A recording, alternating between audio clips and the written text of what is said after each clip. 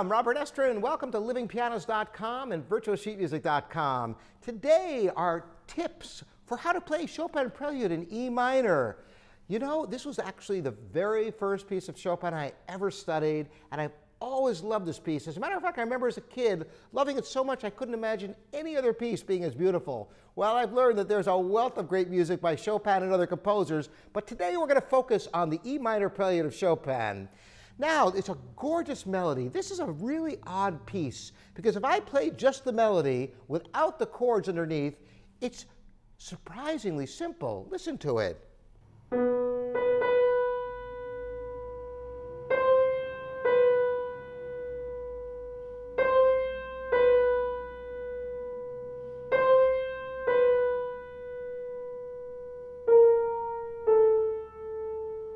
And it goes on from there.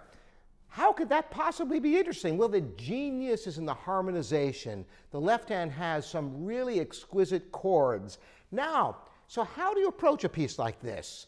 Well, of course, when you have a melody in the right hand and chords in the left hand, you want the melody to come through stronger than the left hand. That's one challenge. But the other thing that is vital is that you get a true legato, not just in the melody, but in the chords. So you must practice first without the pedal. I suggest memorizing this piece. It's not very long. You'll be able to play it better. I have a video on how to memorize that you can reference for yourself. In the left hand, instead of playing all the chords as they're written, you can just hold them out so you can get a sense of the best fingering to connect smoothly from chord to chord, and then play all the separate chords later. Let me show you what I mean.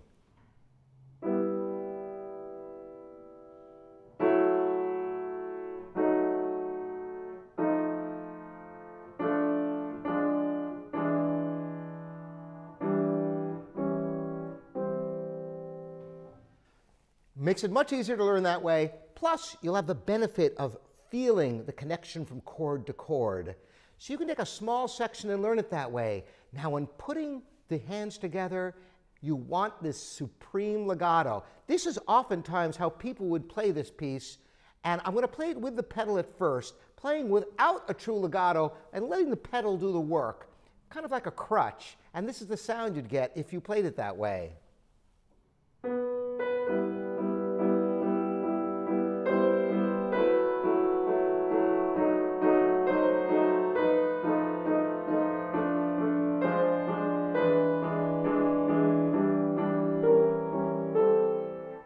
Now, if I were to do that without the pedal, this is how I'm actually playing it.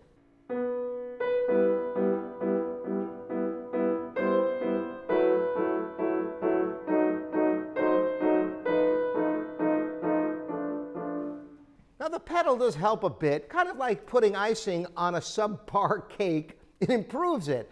But listen to it now without the pedal, but playing extraordinarily legato in both hands and using a nice weight of the arm in the melody notes of the right hand, so they come through, these long notes come through against the thick chords.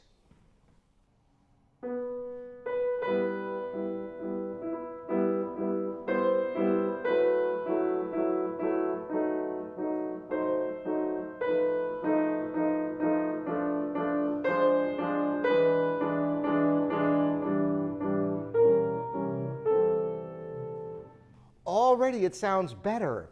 Now, playing legato like that with the weight of the right hand to make a nice sustained melody, the legato chords, and adding the pedal. Listen to the sound.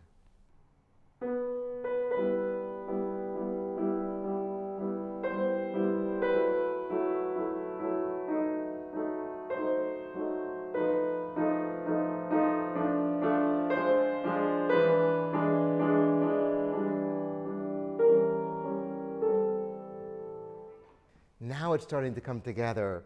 Now, the other thing about this that you must be aware of is that you always have to be going somewhere.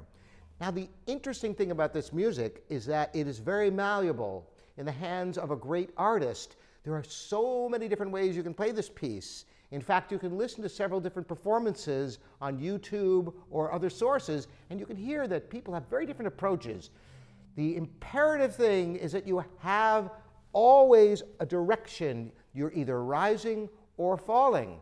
There are many different ways you can approach the phrasing, but I suggest going with what you feel the melody is doing and definitely delineate the direction. So you should never be playing the same. It should be either going up or coming down, looking for the largest possible phrase unit you possibly can, and that's how you'll have a successful performance of the Chopin Prelude in E minor. Thank you so much for joining me, Robert Estrin, here at livingpianos.com and virtualsheetmusic.com.